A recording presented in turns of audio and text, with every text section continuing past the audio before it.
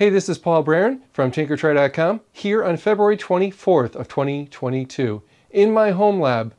Today was a big day in Intel's world, announcing the Xeon D-1700, also known as the Xeon D-2700. Those are two series of CPUs announced today that have embedded Ethernet controllers all the way up to 25 gig of speed, and a whole lot of other features that have them leapfrog over 2015's Xeon D-1541. That's been super popular with virtualization home lab enthusiasts. So why have you not seen me down here filming too much lately? And that's mostly because there hasn't been a new CPU. It's been, a long time, almost 7 years. Now that was the expected product life cycle for Xeon D product family. There were some motherboards that were warranted that long that you could replace them if something bad happened. So there are advantages to having a slow life cycle, but that's how it goes with the Xeon D world.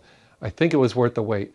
This is an unscripted, off-the-cuff video right after, hot on the heels of writing an article, watching people like Patrick Kennedy's video at Serve the Home. I encourage you to watch that in full and read the article in full with lots of lovely screenshots, including diagrams of how the chipset works and all that great stuff. But I want to focus mostly on what it could be used for in a home lab and why there are advantages over the Xeon D-1500. Now the Xeon D-1500 came out in 2015, shipped in volume in 2016 with the Xeon D-1541, super popular 8-core system that I use to this day. Later, a special 200-unit run was made of the Xeon D-1567, 12-core unit in a mini tower format, also super popular, and sold as bundles from a company called Wired Zone.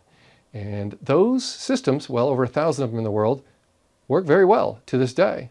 Very low return rate, things are going great.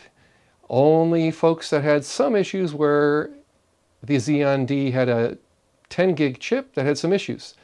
It could have been thermal, could have been something else. Firmware updates tended to fix it. And that was the Supermicro world. I also played with Gigabyte. I had to look at, well, the Xeon D. I wrote an article where the Xeon D-1500 proliferated across many different brands.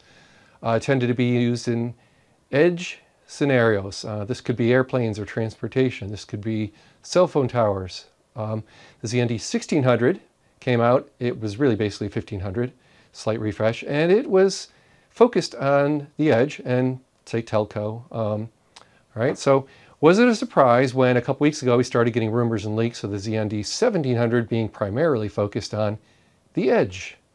Well, no, not at all.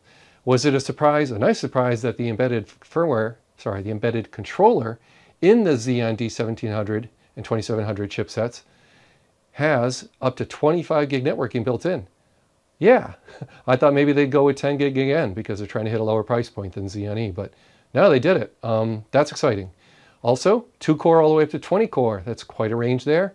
And 384 gig of RAM all the way up to 1 terabyte of RAM. So if you're out there waiting, eager on your, say, high-end VMware NSX home lab, you might need to gobble up lots of RAM. You might really be starved for RAM. And the Xeon D-2100 didn't really help as much as you had maybe hoped, only getting you to 512 gig of RAM, which is pretty pricey, and a lot more heat and noise. So I was never too impressed with the Xeon D-2100, replaced by the now 2700. I'm always more of a fan of the 1500, now replaced by the Xeon D-1700. So spending money on some interim solution from Xeon E with 1 gig? No. I've got Synology NAS back here with 10 gig. There was really no other option. So it just made sense for me to keep running my Xeon D-1500 series systems to this day, almost 7 years later. One of those machines is 6 years old, the other machine is 5 years old. All right, so what's next? Well, I don't know what brand will have a form factor that's good for a home lab. Let me explain.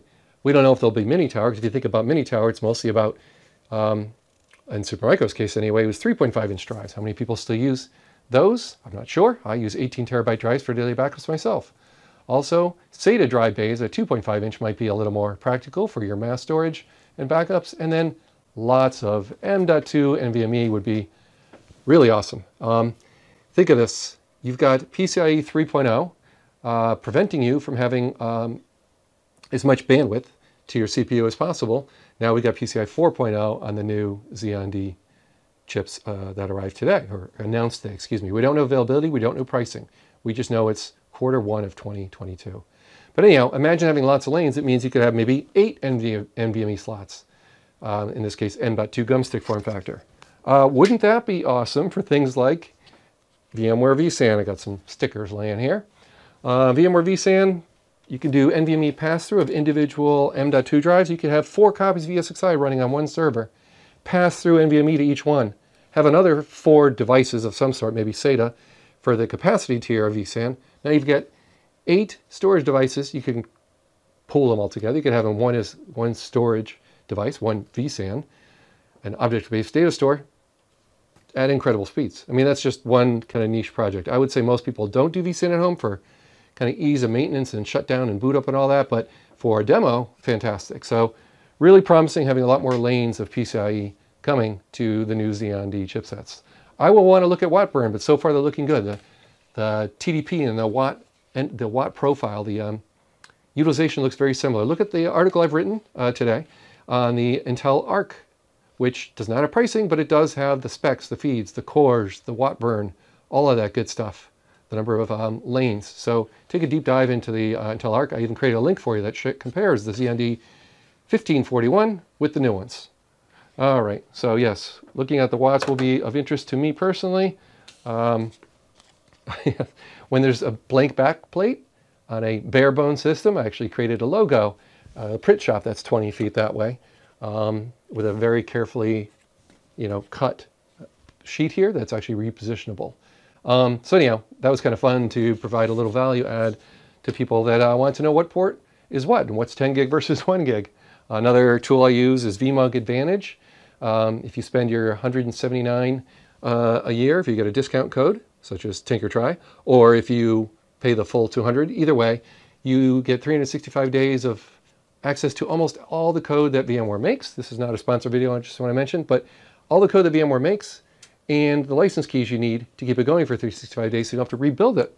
So that's a super popular thing to not have to worry about 60-day VMware time bombs from VMware.com downloads. Also, we have VMware vExpert. That's another download. So this little logo signifies someone who's blogged or given back to the community, like myself, since I think it's 2014 or so now. I might have that date wrong, excuse me. But anyhow, you can also download VMware vSphere code from there and get license keys from there as well, generally for about a year. So those are just some of the programs that I'm stoked to keep on using.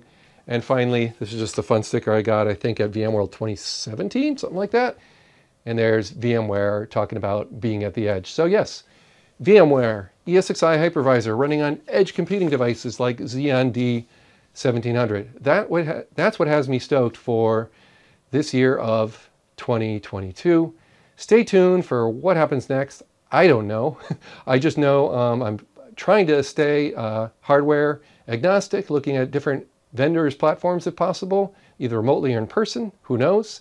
And then, test it, abuse it, beat on it, torture test it, heat soak it for a week, running serious CPU workloads, aim my FLIR thermal camera at it, aim my dB meter at it to measure the sound output, all the usual stuff I do here in my home lab to help you, the viewer, become a more informed buyer when the time comes for you to refresh your home lab.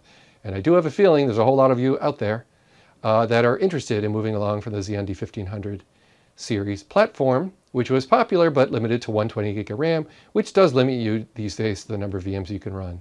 So just imagine having up to a terabyte if you really need it, and 20 cores, and up to a terabyte of memory if you can afford it, and up to 20 cores to keep all that RAM busy with a whole lot of VMs. It's just pretty stupendous what you can do for somewhere between $2,000 to $5,000 these days in a home lab, or in a 1U form factor if you don't mind whiny tiny fans that spin very quickly and annoy any humans living anywhere near it. Well, 4 nodes of 1U, they're already showing up from Supermicro and probably others soon, where a tiny 1U, not a full rack mount 1U, could be something you'd look at as well. Who knows? I'm hoping a lot of vendors have supply chains and that they're able to ship in volumes the D-1700 solutions this year. Even better, and just a little teaser, would be fanless. Okay, now you might be worried, can you really do a 10 gig PHY, the physical interface of 10 gig, and be fanless? Well, if you do it right and have a large heatsink, and I've had a look at some of these devices, well, that could get interesting. So just stay tuned for that. That's my little teaser. Hopefully you found this video helpful. Please consider subscribing. My viewers versus subscribers, my ratio is horrendous. If nothing else, at least do a thumbs up. Even better, a comment, but far better if you can subscribe. Reply to my tweet today on what you think of the Xeon D-1700/2700D series. Or finally, leave a comment below my related article, which will be linked to right at the end of this video as well as in the description section. So thank you, bye for now, and happy home labbing in 2022 together.